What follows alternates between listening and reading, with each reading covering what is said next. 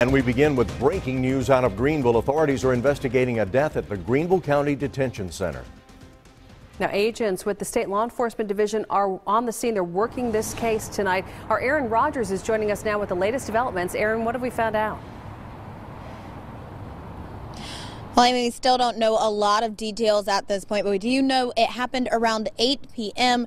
at the jail, that an inmate has died in custody. Now, we did see the coroner pull up to the scene a little while, just a few hours ago. You can probably see the cars in the background in this video that we have from when we got here earlier. Now, we do know that the jail was also on lockdown for a bit. We still don't know exactly how it happened. We're waiting for the coroner to release that information. As soon as we know any more information, we'll let you know right here on 7 News. Live in Greenville County tonight at the Greenville County Detention Center, I'm Aaron Rogers, 7 News.